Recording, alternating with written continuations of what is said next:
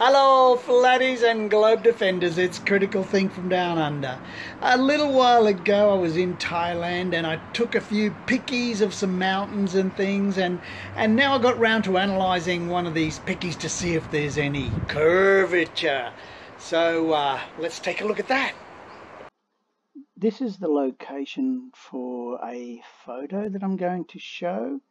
It's at the wind farm in Phetchabun province in Thailand, and the wind farm is here. Where I was standing is already marked on the map here. You can see wind turbine there, you can see one over there.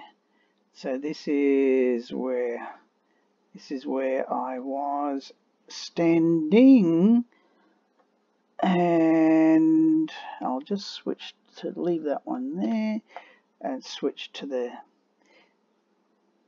map. And this here is one of the landmarks, this temple here. So you go to this temple and you can see there's a photo. It's a very distinctive temple, and we'll try to get to see in street view.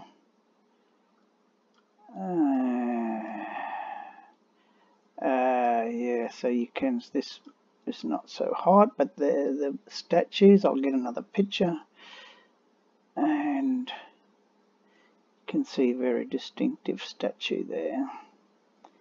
And we'll take a spot on the road there, and the statues were under construction when that was taken. And there's the temple. Okay, now that temple is somewhere near the line of sight. I'll show you now the photo. The temple we were talking about is the one in the almost in the middle of the screen there. That's that temple. There is, just in case we need, there's another little shrine up to the left in the middle of the screen, and the mountain in the distance is a plateau in the distance, which is of interest to us, and it comes, that's where it is, to the right there. Now here's a close-up picture of that temple that I've taken. So I've enhanced this photograph a little bit so that the mountain will stand out a little bit more. I've just changed the hue and saturation a little bit, and then I've cropped the photo so you can see this is the plateau in the distance that I'm interested in the height. Now the height here is about 800 meters, I think, but this one is 1200, so this is a little bit over 800. So we'll look at that in a little while. This is a picture that's a little bit taken to the right. There's the original temple, to the left of the photograph. So there to the left is that plateau that I was interested in, and there's more hills and mountains over there. And then I've changed the hue again, hue and saturation, to make that a little bit more distinct, and I've taken a little bit of a cropped shot. So there's that plateau that I'm interested in, past that mountain there. Now here's Peak Finder. I get the same view from the same point. There's that plateau in the middle of the screen. There's this mountain that we saw in the photo, and there's another mountain there we saw in the photo. And the observer point is the one that I marked on the map, which is 1049 meters height above sea level. And I think one other thing to notice from here is that Peak Finder it draws the eye level in the picture. we can see here that this is just below eye level, and this peak up here is above.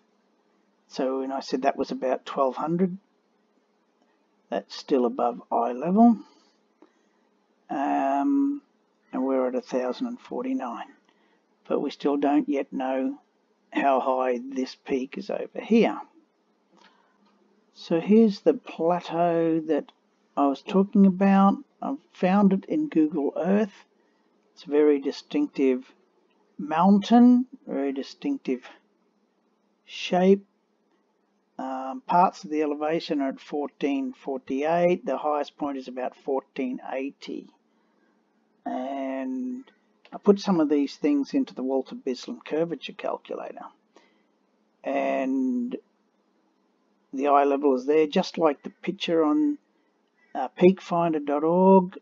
The top of that mountain is below the eye level, and the 1200 meter side peak there is above eye level. And on a flat earth, if we were to look at that, if the earth were flat, the 1480 meter high plateau would be almost at the level of 1200 meters there in the distance, and it would be above eye level. So you can see now I've put in the distance that is almost 91 kilometers to that plateau, and nearly 23 kilometers to that 1200 meter peak. Here's the Google Earth representation looking from the wind farm towards the plateau, which is where I've drawn a path into the plateau. So we can also see the mountains to what we saw in the photograph to the left there, and there's our plateau in the middle. So we'll traverse this path as best we can, and there's that temple to the left is over here, and there's our side peak. This is the bump, the peak bump there, and I'm trying to get what the height is there. So 1129, this one here, you should be able to get about 1200. Let me see if I can get that.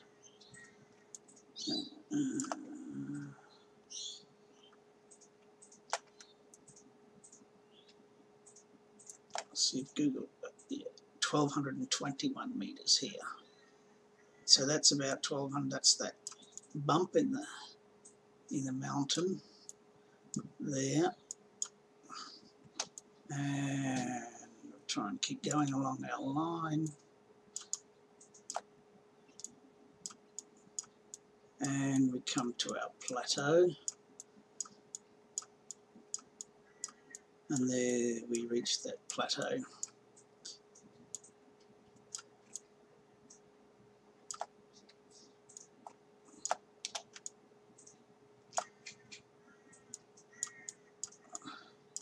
Which is about, it's about 1480 if I can get the right height here.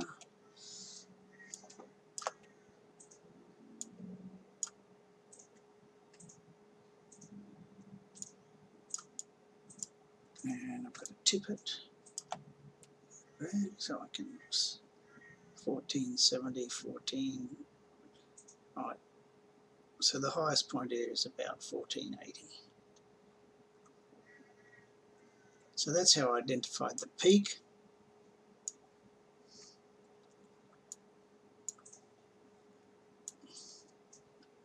Or plateau, as more accurately described.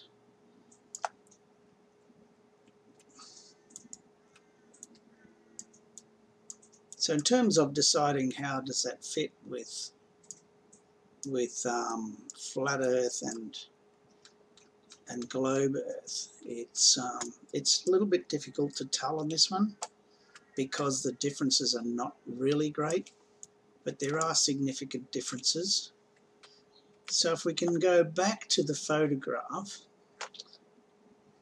so this is identified as 1200 meters up here. This is 1480. Now on a flat earth, that should be, because our observer height is 1050, that should be almost the same height as this 1200.